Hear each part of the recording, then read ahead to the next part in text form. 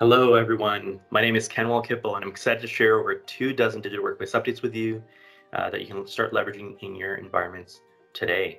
Now, keep watching the video as I will share a new product launch from Microsoft that's got everyone on social media excited. Lead is a remote-first company based out of Canada. What makes a world-class Microsoft 365 intranet and digital workplace?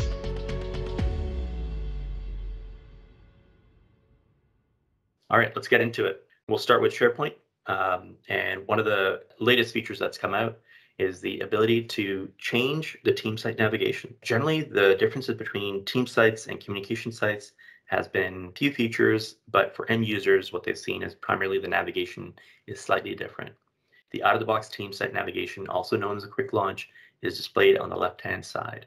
Site owners now can go to site settings, change the look and navigation, and are able to change the orientation from vertical to horizontal. Now, what you'll see here is the team site navigation switched to horizontal, and it looks very similar to the communication site navigation, which makes it much more familiar for users. Moving on, one of my favorite features, both in the SharePoint on-prem world, but also recently in the SharePoint online world, you have the ability to define and store content types at a content type hub. Now, with the online space, you did have the ability, just like on-prem, for the content types from the hub to be published to multiple sites. And you could choose to select which sites they get published to. However, the biggest challenges generally in the past was that as the number of sites and content types in your organization grew, site performance tended to degrade, leading to long delays while changes sync across the different sites. And not only were the content types being used in every site, there was a lot of resource consumption that was slowing this process down. If you're not familiar today, you can go ahead in your list and document libraries, are able to add a column. When you're adding a column, you can select a content type. From there, you can select multiple content types, one or more from the content type hub that are available for publishing, and add that information or the columns that are associated with content type to your views as well. So you had this ability, but again, as I'm mentioning, this did have huge resource consumption, and sometimes the delays from the content type hub took a little bit longer to get to the associated sites. Now you have the ability to actually, using PMP, CSOM, as well as most recently, leverage site scripts. So there's a new site script verb that is available, add content types from hub. This allows you to manually sync content types from a content type hub to a specific site. If you're interested in learning more, please make sure you check out the site template JSON schema, but it's pretty straightforward. You specify the verb, add content types from hub, and then you specify the in an array the content type IDs. Microsoft continues to improve the My Feed web part. They've recently included the ability to surface suggested tasks. These are tasks or actions you have requested by or of you, and they might also be tasks or actions you promised to do.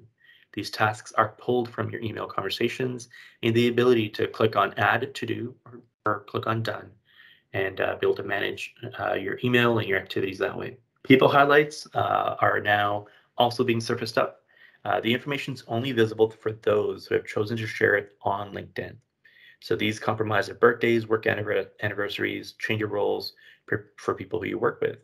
And you're able to, you'll notice here, Charlotte has a new birthday today. You can choose to dismiss it or actually reach out and say, hey, happy birthday, Charlotte, let's go out for lunch. Last but not least, being able to display meetings that are out of routine.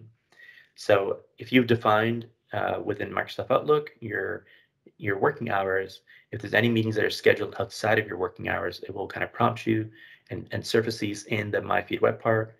You have the ability to either propose a new time slot or action on it. Next up is the SharePoint migration tool user interface. You now have the ability to actually migrate workflows that were available before in SharePoint 2010. For example, there's 2 out-of-the-box 2010 workflows, the approval and collect feedback. You can actually specify those workflows and convert them over to Power Automate. Of course, this is a preview feature, meaning it's only going to do very simple workflows at this time, but you can kind of see the excitement on being able to modernize your workflows relatively quickly. Very exciting. Next up is Microsoft Lists, and now the SharePoint app bar supports Microsoft Lists. And as you click on the Microsoft Lists icons, you have access to going directly to your list app or viewing some of the lists that are being displayed. There's a recent and favorite listing of lists that are displayed here. Microsoft is also adding the ability for those team sites where you have not just a shared documents library, but you have created other document libraries. They're providing a library navigation dropdown. The library dropdown will list all the libraries that are there and make it easy for users to switch between those different libraries. And one of my favorite features that keeps getting better and better is you had in the past the ability for Microsoft Lists to be able to create Power BI reports. And now you have the ability to do that as well for document libraries. Library data visualization is a hugely important feature where users are able to see some of their data that are stored in lists with dozens and hundreds of thousands of items, be able to visualize those that need their attention. Quite a bit of SharePoint updates. Let's move into Microsoft Search. For Microsoft Search, one of the features, one thing to be aware of is Conversation Search was recently launched for Bing.com. That's where all the latest and greatest search investments happen, first at Bing.com. And then from there, now they're being rolled out to Office.com as well as SharePoint. You have the ability in Conversations to be able to view emails and team messages and be able to search them right within here that you have access to. Next up is Microsoft continues to improve their support for custom verticals in Microsoft Search. Now, you've always had this ability, or recently had this ability to customize the out-of-the-box verticals for Microsoft, as well as for both the out-of-the-box as well as custom ones. Recently, you have the ability to add, edit, delete, as well as disable these, and this is a functionality you can continue to use going forward. Now, if you're not aware, you can add these custom search verticals. So want to share a quick experience for you as well. You have the ability to add SharePoint as a content source or choose from dozens of search connectors from Amazon, SQL, Jira, Azure DevOps, Box, Documentum, File Shares, Jive, Oracle, Salesforce, as well as ServiceNow. And you can either choose to have all the content searchable or limit the scope of this vertical by using KQL. Some UX and UI upgrades that are coming from Microsoft. They're updating the out-of-the-box filters. The FileType filter, as well as the last modified filter, are getting some UI improvements that makes it easier for users to kind of filter the search results and get the content that they need. If the search results are not returning the results that you're looking for, or they're not relevant, users generally didn't have an ability in the past through the application to share feedback, and now they can. There's a button for feedback users can use to capture and submit feedback within the search portal. It gives them a prompt for what type of feedback they're sharing, whether the information and the results that are displaying are helpful, or maybe they found a bug, or maybe they found the content was not appropriate. They have the ability to share that feedback, and this feedback goes directly to the search administrators within your environment. We would definitely encourage that on a monthly basis, your search administrators look at this feedback and work to action or improve that experience for our users. Moving on to Microsoft Viva. There's some few updates here, probably very much focused on adoption. Microsoft just released the Adoption Resource Center, adoption.microsoft.com/Viva. This has resources, email templates, PowerPoint presentations, as well as documents that you can use to engage your organization, help train them, as well as build champions as you leverage Microsoft Viva.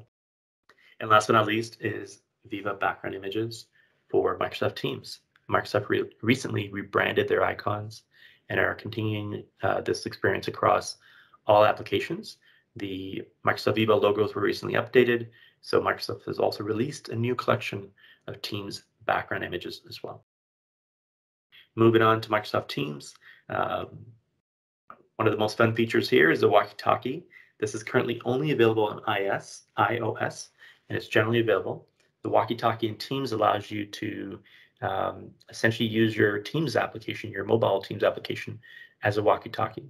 So you're able to press a button and be able to directly talk to those that you've set up connections with. Please be aware Walkie Talkie is not pre-installed. So to enable this feature for users in your organization, your Teams admin has to include Walkie-Talkie in the app setup policy and assign it to users. Next up is in this remote first world that we're living in. A lot of us have our video turned on. And it's great to be able to interact and engage directly with those that you're connecting with. Sometimes your own video gets a little bit distracting because you're always wondering how you look, and it ends up being a little bit more information that you have to process. So if you desire to have your video on, you have the ability now to also hide your video so that you can focus on those that do have their video on and engage with them.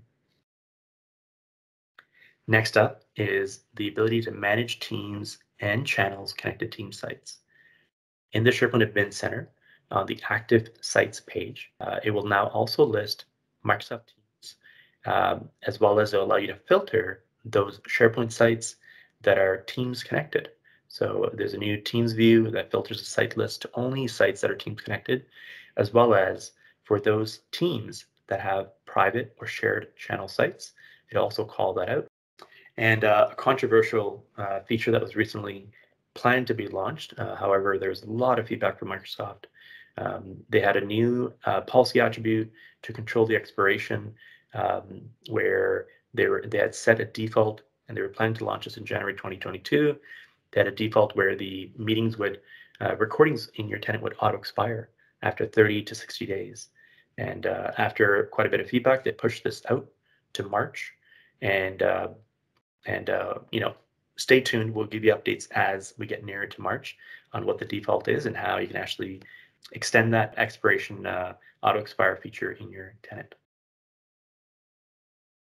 Moving on to Microsoft lists. If you weren't already aware, this should be now available in almost everyone's tenant. So in your sites, you have the ability to, of course, create multiple lists. And now you have the ability to leverage lookup columns and connect different lists together. So you can select the lookup column in your list and then specify the list as a source and be able to connect those together. So very, very cool functionality that was available before in SharePoint On-Prem and now is available in SharePoint Online.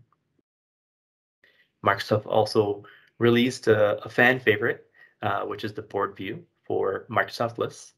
When you're creating a view, you now have the ability to select board as an option, as well as organize the board by a specific field in your list, in this case, status. And then from there, when you switch that view, you have the ability to then drag and drop these list items from one status to another, and it automatically updates that list status column as well. All right, and then now to a new product announcement that Microsoft recently launched. Microsoft lists are now available for those who have Microsoft accounts. In the past, Microsoft Lists was only available for those with enterprise accounts where their organization had a tenant. And now, if you just have a Microsoft account, you can go to list.live.com and sign in with your Microsoft Service account.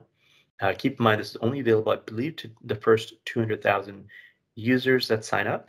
And there are some limitations I do want to highlight as well for the difference between the enterprise version as well as the personal version.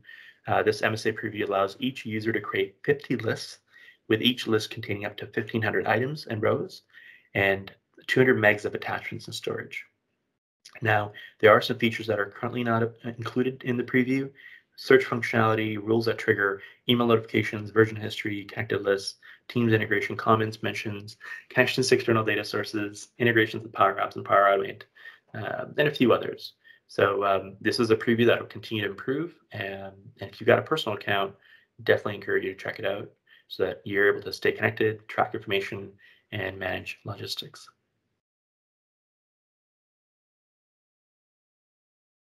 All right, a few miscellaneous updates here for you guys. The Office.com experience continues to get small but intentional updates that help kind of you to improve how you work within your digital workplace.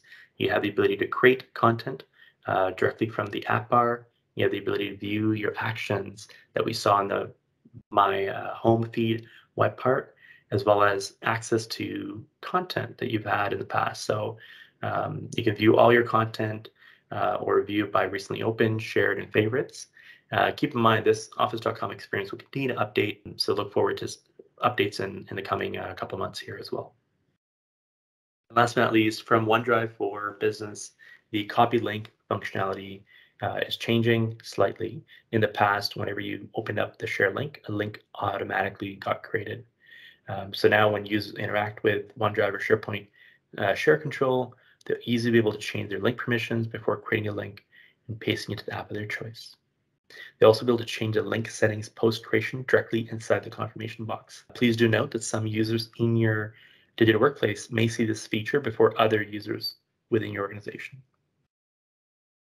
That's it. Thank you so much for joining this edition of Digital Workplace Updates. Make sure you like and subscribe and comment below on your favorite feature.